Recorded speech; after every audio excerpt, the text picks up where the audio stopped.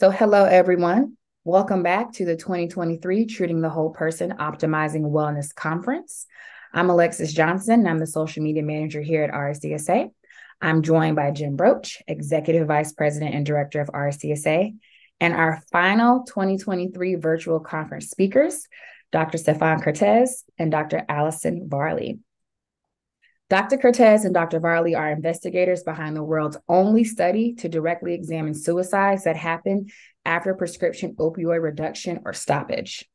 Both researchers developed ethical concern after seeing that the downturn in U.S. opioid prescribing adversely affected patients with pain.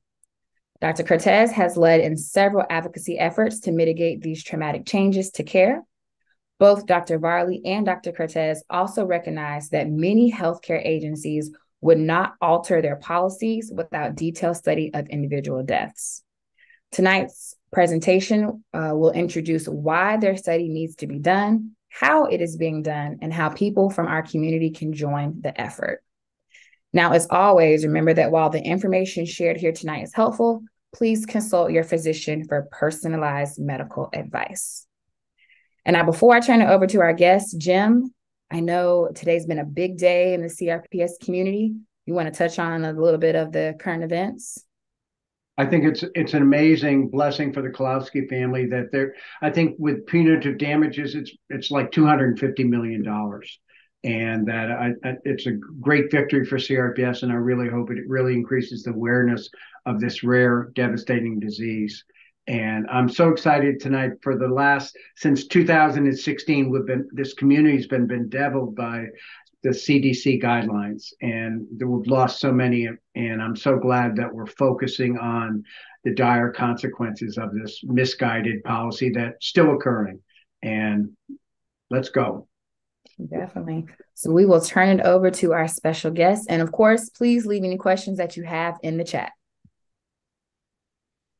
Hi, I'm Stefan Kertesz, and I'm here with Allyson Varley. Hi, Allyson. Hi, everyone.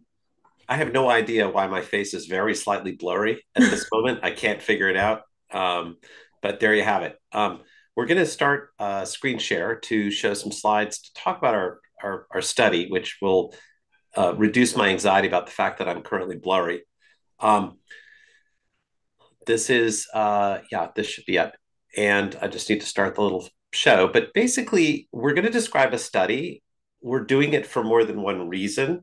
Allyson, is it the right screen showing? We can see your slide. It's not the presentation, but the slides with the part on the side. So Okay, maybe not. I switched it. Did it change? No. Okay, so we got to share in a different way.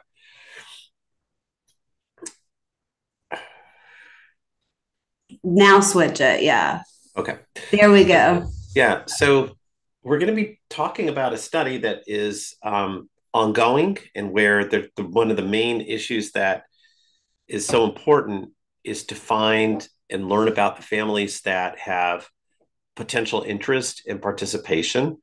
The need to profile and understand and prevent suicides that have happened for some after prescription opioid reductions. That need existed 8 years ago, and the study is in a way much later than I would want. It's just that's how long it took us to get an actual funder, and of course we did a lot of advocacy in the period that it wasn't funded, and also some other types of research.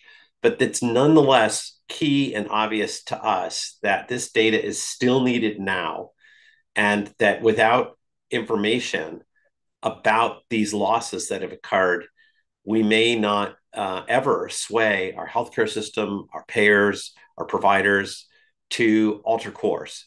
So we're going to introduce the study, and then we really do want to ask you both what questions you have, what mistakes you think we're making, which we're always open to hearing about, and whether you know of people who will give you QR codes where you could share information about the study with others. And we can provide a handout as well, one pager, for anybody who suffered this terrible, devastating loss who might want to be interviewed. The team for our study, I should have said first, our study presenting with me is Dr. Allyson Varley, an implementation health scientist and health behavior scientist. The photo is part of our team in Birmingham, Alabama, but we have collaborators everywhere. It took a while to assemble this team. I want to highlight, a lot of us in Birmingham are on that left column, but at the very bottom is Adam Gordon. He's actually an addiction doctor, who's been one of the champions of helping us get the study launched. And then middle, in the second column at the top, Dr. Thomas Joyner from Florida State University is one of the world's leading suicidologists. That means that his entire profession is trying to understand how and why and what are the circumstances around suicide. Near the bottom of that second column, you see Anne Fuqua. Anne is a patient with long-term pain who I met here in Birmingham, first met on Twitter though, and she lives nearby, but she was tracking the social media mentions of people who had long-term pain and had prescription opioids reduced or stopped, and then had a death or a medical event, and drew my attention to why this was so important. And in that, on the third column, you see Cassania Sloan Richardson, one of our advisors, who actually sued on behalf of the loss of her partner, and won. To our knowledge, the only case where somebody won. Don Gibson is a disability advocate. There are also veterans advocates, and Kate Nicholson in the lower right from the National Pain Advocacy Center. A study like this required all these partners, partly because we need their wisdom and their intelligence, but also to convince somebody to fund it. So this briefing, we're going to talk about opioid prescription reduction, a little bit of the data that exists. I'm going to tell you the limitations on that data, because it's not the kind of data we seek. Suicide does have federal and our attention.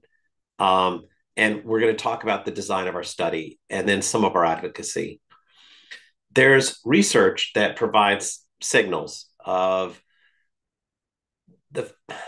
you take a big giant database where all the researchers can say is what medicines people got, when those medicines might have changed, and a little bit about their age, maybe their gender, maybe some diagnoses, maybe not.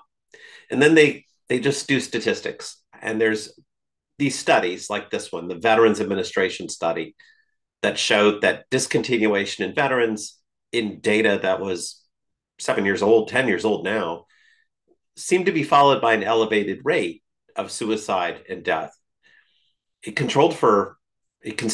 data could consider diagnoses that were actually recorded in the records of people, but the data could not show what was going on, whether the person was destabilizing or having serious problems before the prescription opioids were stopped.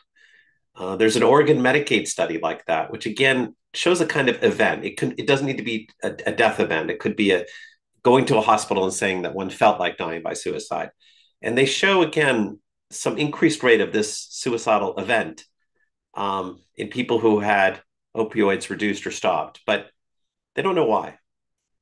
There's a couple of papers that are from national commercial Medicare data that they also show a hint of something that goes wrong when doses are reduced. Not all studies show something as disturbing as these, but this is enough that it led the Food and Drug Administration to issue a cautionary statement based on the VA study alone, basically in 2019, to say, hey, be careful, except they didn't know what to tell people to do. Overdose, also, I meant to show that to you. There are also signals of overdose being often more frequent after a dose reduction. I don't think it's crucial to iterate through the details about every study. And I'm not saying that every reduction causes overdose or every reduction causes suicide, because there are people who say afterwards, the reduction I underwent helped me. And there are people who feel better. People are complicated. These statistical studies are kind of limited because no one ever asks, what happened? Why? Why did this happen? Because to really ask what happened to a person, you kind of have to look at the story of that person and not just at some gigantic abstract database. Quantitative data is only partly actionable. It's not really clear that slower reductions in prescribed opioids prevent a bad outcome. Sometimes a slow reduction is also a bad outcome. Sometimes it's good. At some human level, none of the data I've described show us what happened. So we were kind of inspired by Anne Fuqua because she was collecting these reports, and that meant that there were people out there who were saying, something happened, we're concerned about it, it matters. And we decided, okay, let's try to follow up, but we can't. She has a private list, and Maya Salovitz even wrote about it in New York Times, January 3rd, 2023. It's hundreds of mentions of different kinds of events, including suicides. So in this photo, you see it's a stage to look a little bit like The Last Supper or something, and is kind of speaking to part of our team. And it's very staged, but we can't raid a private list. As a research team working out of a university and a VA hospital with an ethics review, we can't take someone's private list and go tap the shoulders of the people who are lost. We have to set up a structure where people come to us if they wish to. Now, as I said, I tried to make this clear, and I appreciate Allyson for helping us with this slide. Because the study itself took a long time to set up, and I'll describe how it works, we did start out by speaking to the public, and I ruffled a lot of feathers. Allyson helped me do that. We went, you see in the lower right, we actually made a trip to the CDC and went right in the building, said there needs to be a clarification of this 2016 guideline, which is playing out very poorly. I have, more than a few opinion pieces out there, more than a few colleagues who have said that we're saying the wrong things by drawing attention to what we felt was terrible harm being done to patients. And I just wanted you to know that we've been writing and speaking, and that piece, it's called Editorial New Data on Opioid Dose Reduction. It's from a medical journal, and it's in a journal called JAMA Network Open, and that's open, meaning it's not behind a paywall. So that might be interesting to people because it looks at a scientific study, but we make an ethical case that if you don't know something that's going to help someone or hurt them, you should do it with their consent and not without their consent. The study that we're doing, CSI Opioids, which stands for Contexts of Suicidal Ideation and Completion Following Opioid Transitions, has two funded aims. One is to characterize the patient and the context factors, which I'll explain, associated with suicide among 110 to 115 people who died by suicide in the context of prescription opioid reduction. And the other is to identify factors that might differ between those deaths that occur among veterans and those among non-veterans. We would like one day to look at the overdoses too. We just don't have that set up yet, and we don't have the funding. We received funding from the VA, but this is a rare study where we were explicitly given advance authorization to include anybody from the United States, whether the person who died was a veteran or not, whether they used the VA or not. All of that's considered informative. And the question people sometimes ask is, why do you want to look at individual cases? Why can't you run the numbers? And the way I like to explain it is with this example of an airplane crash. In 1996, a really significant crash occurred. All crashes are significant, but this one drew attention because there was controversy about why it happened. TWA Flight 800 took off from JFK, New York, and crashed just a few minutes after taking off. And people thought they saw a missile or a trail of light going toward the airplane. Maybe it was terrorism. And 230 people died. And there was disputes between federal agencies about what happened and how to explore it and who should take charge. But ultimately, the value lay in the case investigation. And they reassembled all the parts of the plane they could find. And they drew in all the experts they could to look at that one crash. And they came up with the recognition that something unique and unexpected had happened, which was there was an ignition of a flammable combination of fuel and air in a hot and mostly empty tank in a wing.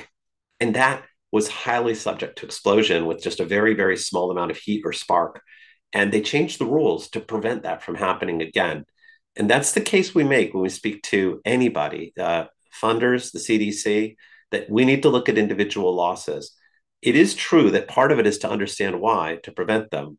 But I also believe that one of the things that's important about looking at individual losses is to make sure people understand that every death is a tragedy. And these are not just numbers, and they're not just statistics, but these are real people. And so far, we need a lot more people to take this seriously.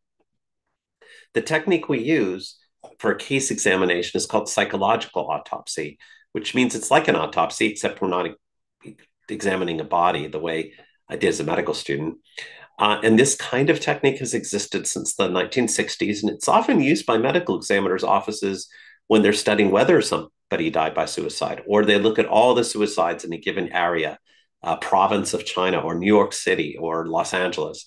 And we are sort of doing something in that tradition, but it's also different for ways I'll explain. Now, when we try to look at suicide, we are thinking about it as a complex event. It's not just the change in the prescription medicines. It is an event that only some people are going to have happen, even if they don't feel good. And this is a model that some people use for looking at suicide, which considers the society, the community, the organization where they get their care, maybe, their insurance, which is kind of an organizational thing, interpersonal factors, relationships they have, whether they feel like they belong to other people, whether they feel like they're a burden to other people, whether they're isolated, whether they're supported, whether those relationships they have are stable, and individual things like their pain and their medical status, their psychological status. And we want to collect information that pertains to all these things. And there's questions we can ask by carrying out an interview and, where possible, getting medical records. How many of the people who died had a rapid or a slow opioid taper? They won't all be because it was rapid. Was there a hint of potential for self-harm before or after? How many declared a concern to others? Risk factors. What about perceived burdensomeness or thwarted belongingness? Those are psychological concepts. So you feel like you're a burden to others. You feel like you don't belong to others. What healthcare contacts took place before the suicide? Did healthcare have a conflict or an impasse in care? Was there possession of a way to die? And for veterans, how many went into the VA or went out of it? The way we're doing our study, this is a very simplified overview, and it is outreach, screeners, which is an online survey where people can be screened to see if the event they're describing seems like it was a suicide that happened probably after a prescription opioid medication reduction. And then for people who consent, we bring them in for, we do a detailed interview after their consent over electronic means, usually Teams. We could do it other ways. And then if they have authority, we work with a separate team from the university to solicit medical records if they can sign for that. That's not always possible. And then we're going to create a synthetic story. Originally, when we started just trying to prove that we could do this, we created a advertisement of our own, which was a set of social media ad that said, "Have you lost someone with pain to suicide?" And the screening survey is still live. It's still live and still being used now. We're not using this ad at this moment, although we could still post it if we want, but we're preparing a media campaign to reach out to the American public, basically, on social media. This particular one doesn't imply that people died because opioids were taken away. It just says, is it someone with pain who died? And then within that, it allows people to know our mission, which is to prevent these deaths from happening. The challenge that we face is gigantic, which is that there's not a registry, there's not a single place where these losses are recorded, and if there was, it's not clear we could approach the people who survived and ask them for their participation because they haven't consented to that. So we're basically reaching out to the public, and people in the public are reasonably skeptical of researchers, particularly researchers touching on opioids, many of whom have made great careers for themselves, but not necessarily offered a really careful thought on how to take care of people. And then if you do this work, we have to be prepared for people who are alive to say, "Hey, I'm having my medications reduced. I'm suffering. I don't know what to do. I have a friend who's having this happen. Your study seems to be designed to help after we're dead," which is really a concern. We don't have the answer, right? We want policies to change, but it is an ethical obligation to have some kind of response to that in case people do reach out to us, or if you know somebody who's dealing with this. So separate from our studies website, I drafted a guide for families that is on medium.com in my name, saying my doctor says they have to lower my long-term opioid medicine. What can I do? What do I say? And it includes things about how to have a conversation, how to think about it.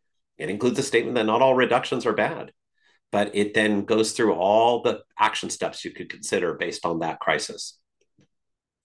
So we're waiting on our beloved contracting officers to issue the contract to an outfit that will help spread the word commercially, because we need people who've suffered this loss to consider collaboration with us. We've have an organization that will work with us to some extent to find military families who've lost someone.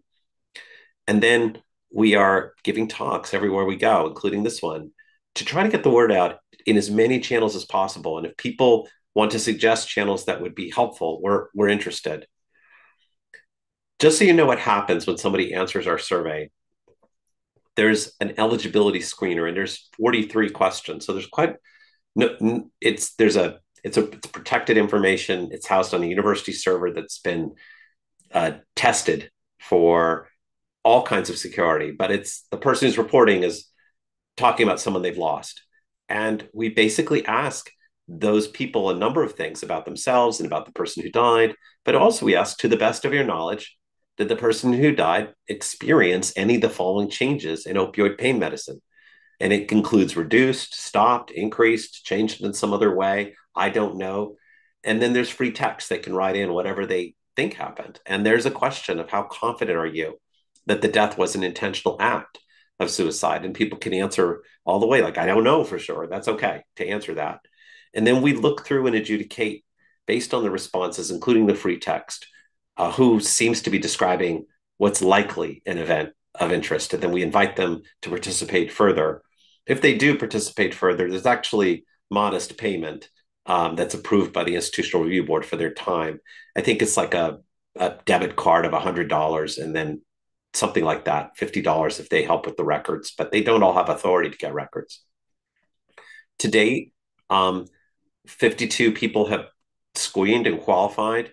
A number of the people who initially responded to us in 2020-21, when we were still trying to get an actual fund base for the study, those are now old responses that we haven't been able to get those people to come back to us. So they're a little bit stale. We've done 6 interviews. We're scheduling 4 more. We're stuck with a federal contracting office. You think the federal government spends a boatload of money, but when you want to spend $60,000 for a research study, you have to argue for that money to go out the door, which is what I'm doing. And for people who are in the interviews, the questions we ask, if they proceed, are not leading questions. There's questions about general health. Do you think the suicide was related to a specific problem or event? What was it?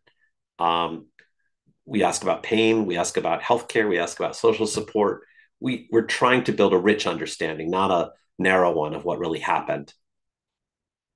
Some of the themes from our interviews that have come through so far, people have described having multiple pain doctors, previous suicide attempts in some instances, not all, mention of suicide in conversations, people who had an active lifestyle and then personalities that were outgoing prior to the dose reduction, histories of trauma in childhood, family history of mental illness, emergency department visits, geographic moves, stress, financial stress, addiction, dependence, family, and burdensomeness.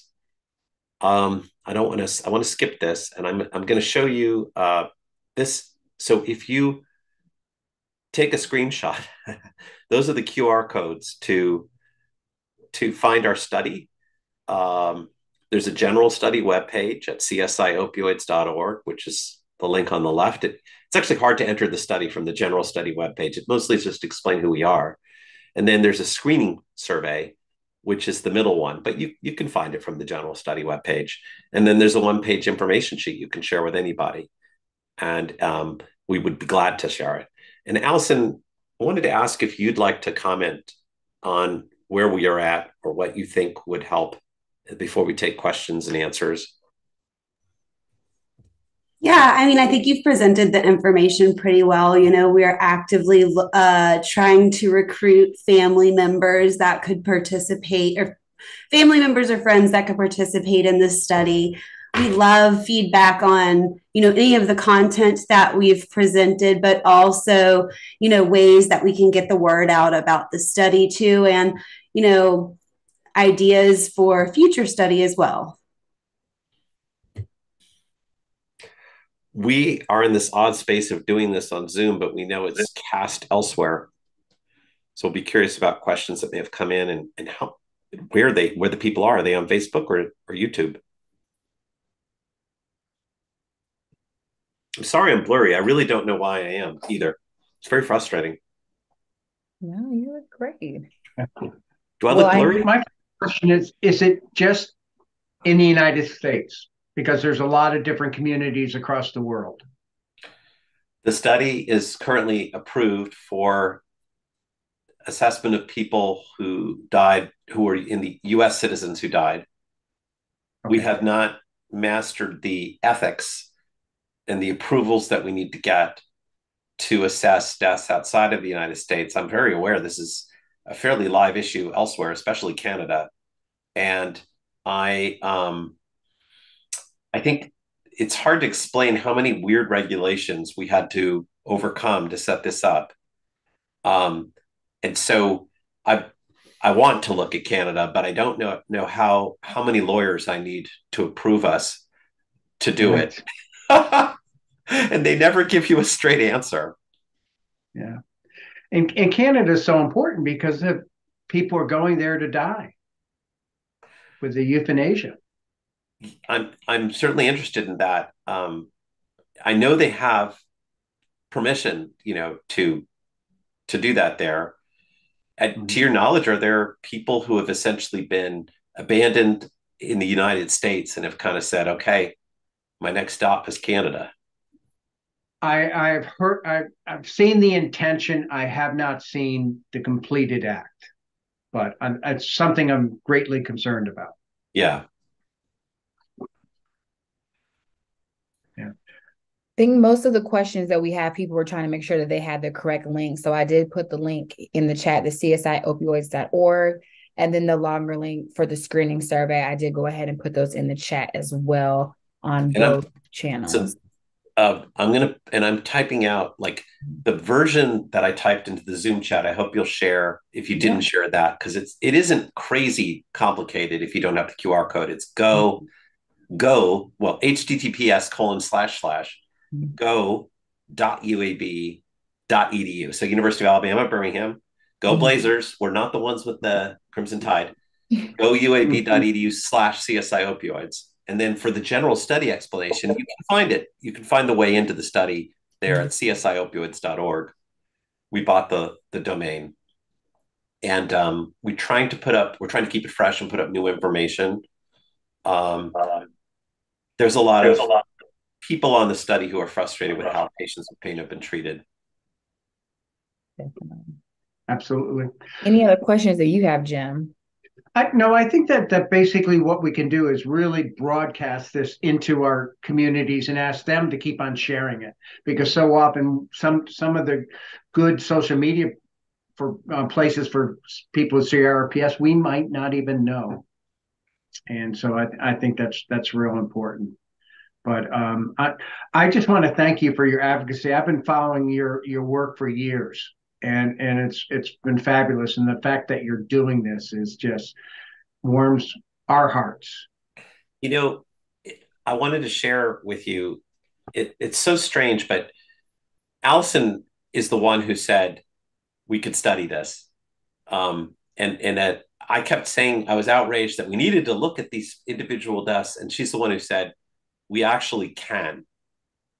You just need to kind of pick up yourself and go try to make it happen. Now, we learned over time that there were people who did not want this studied. And that's one of the things that people need to understand is like part of the reason it's hard. It's really hard.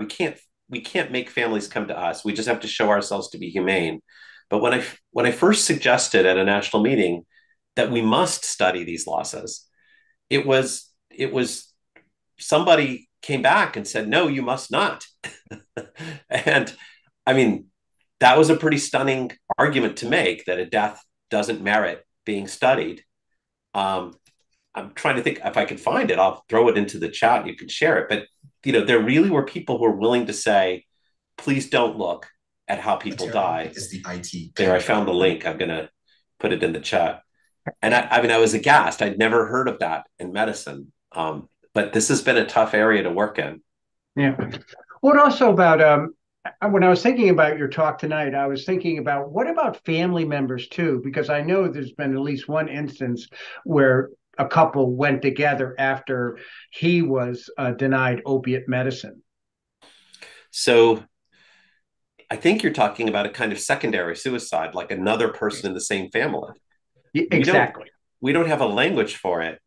We don't have an approved protocol to look at those. We don't have a plan. I think it's pretty important, because I think what's happening is you're describing kind of, each person lives in a network or a web of others. And if you take one down, it's not shocking that it's going to affect others. Other people are going to be affected in ways that are adverse to them. And that might be the last straw for them. So when, it's so strange, because it's true that excessive opioid prescribing was a community and public health event. That meant other people could get the pills, a teenager could grab them, etc. But it's also a community event when you traumatize somebody who has complex chronic pain and disability, because there's a whole web of people around them whose lives may depend on them, or who are trying to take care of them, but who are now finding meaning in helping them. So as you otherize and devastate one individual, other people are caught in that same trap. So it's also a community event. The National Pain Advocacy Center, their website emphasizes pain as a justice event, as a race concern, as a disability concern. It's not just, what do we do about the pills and those people? It encompasses justice claims that affect us all and affect these family members. Now, that said, we don't officially have a protocol to figure out how to study a second suicide. Okay. Yeah, that's amazing. I do have just a general question that has come up in conversation. So what, in your opinion, what can pain patients, especially CRPS patients, do, to help their physicians or get their physicians to prescribe the opioids? I mean, they just feel like they cannot get anything. How do they change it in their communities? Anything that they can do. I have a website where you wrote, he has a website where he kind of wrote up a guide for navigating those discussions with your physicians that I think is really insightful. I have put that in the chat, and I'll share it just so people can see what's there. That, I don't think it changes the community though, right? So I think your question gets at two things at once. One is, how do I deal with my doctor? But the other is, how do I deal with the fact that there's an overwhelming reaction going on amongst all doctors and amongst all clinicians that is like a social phenomenon, a stampede. And I got to admit, if you talk to sort of thought leaders, even pretty experienced pain and addiction people, they'll all say, we overdid the reductions, but they are not on the front lines. They're not your primary care doctor. And there's a fair number of pain clinics that just said, oh, we overdid the reductions, but we're not touching those patients anymore, which is terrible. So if you're asking, how do we fix a now stampede phenomenon in which clinicians have all adopted groupthink, the answer is, I don't know exactly, other than for patients to involve themselves with organizations like RSDS.org, National Pain Advocacy Center, the Chronic Pain Association. I think I said the name wrong, just to be honest.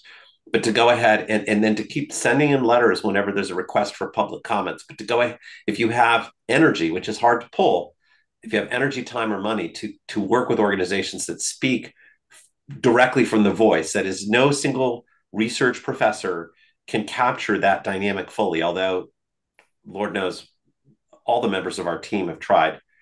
I will show you if you're stuck in the challenging situation. I have a page for individual patients and families. It does mention our study right up front, and then it explains some ways to think about the reductions. And it's not all, it says it could be helpful. It's not like it's always bad. What are the potential benefits of a dose reduction? It goes through that. What are the risks of a dose reduction? And we go through all the stuff that I mentioned, some of which I didn't mention. What did the guidelines say? And then we go through the guidelines technically, so that if your doctor says, well, I have to because of the guideline, which they sometimes say, you can say, well, no, actually the language in that guideline isn't that now. It's different.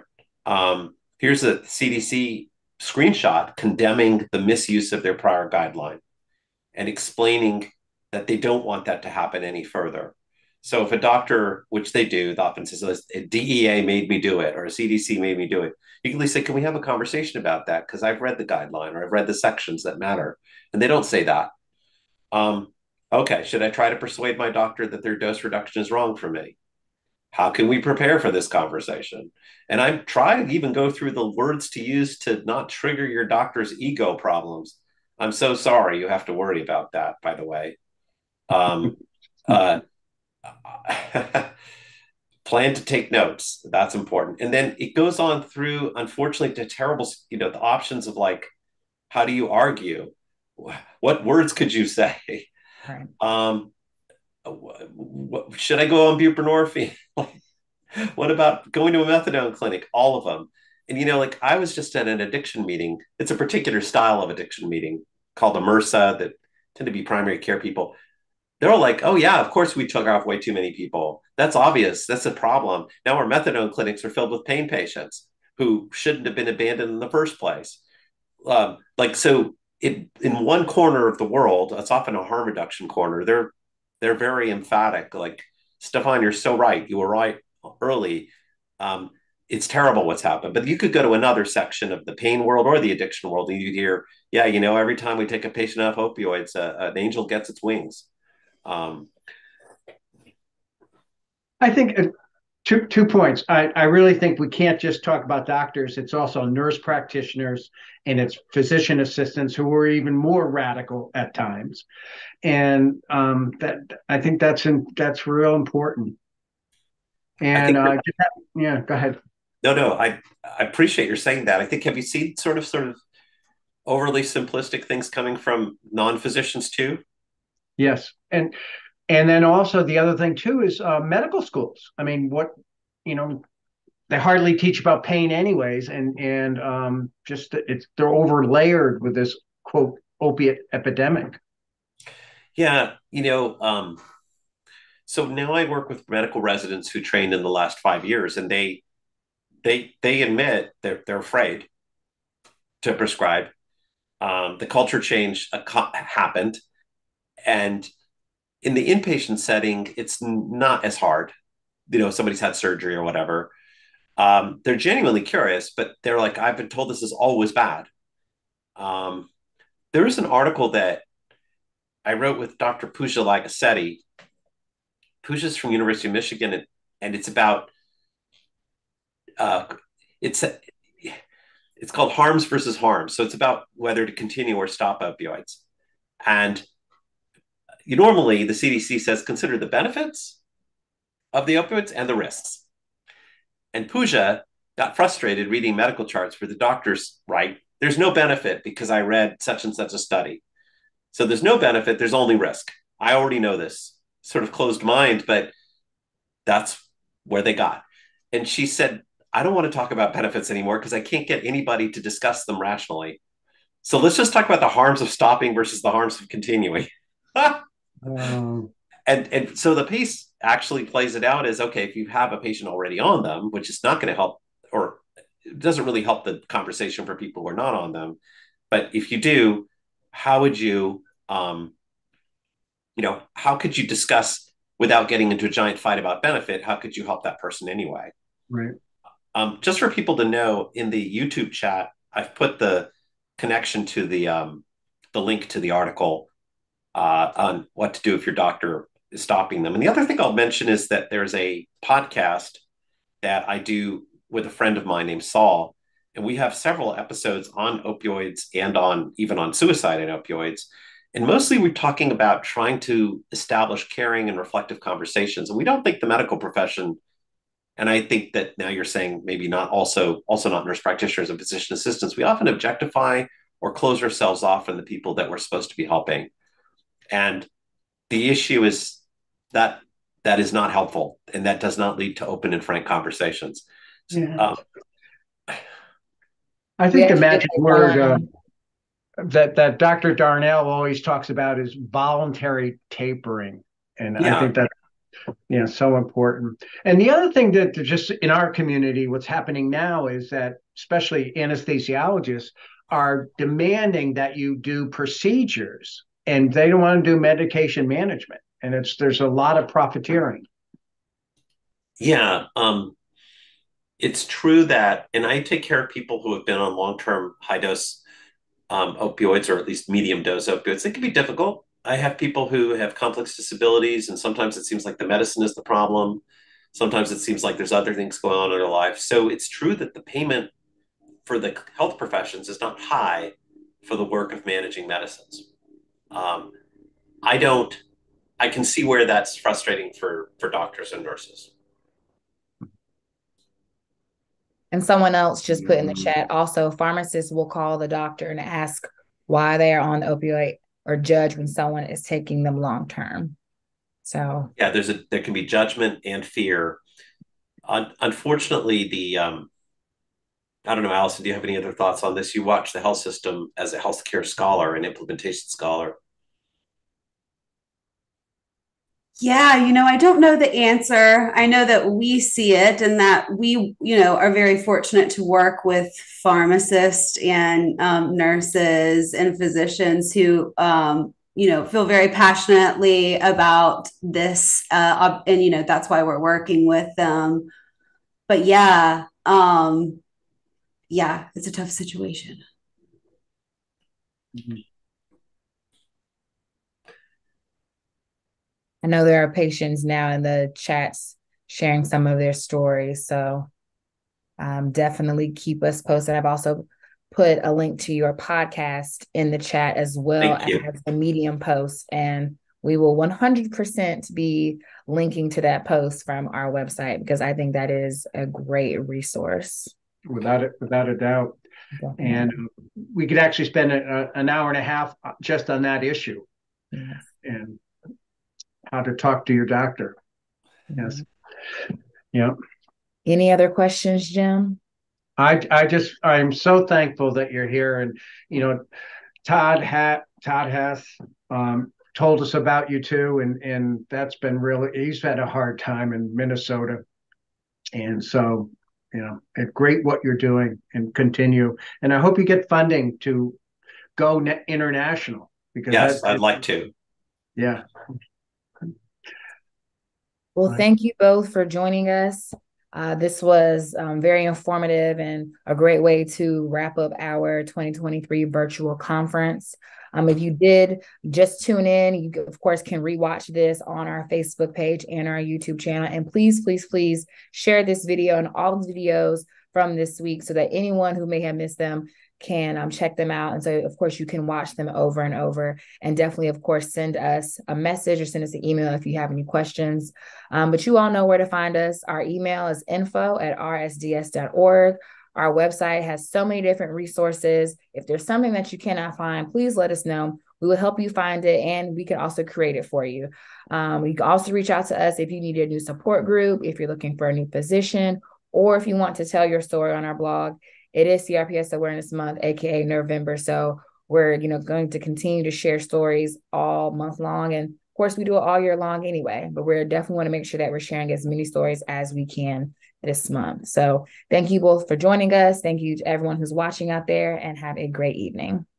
Thanks, everyone. Thank you.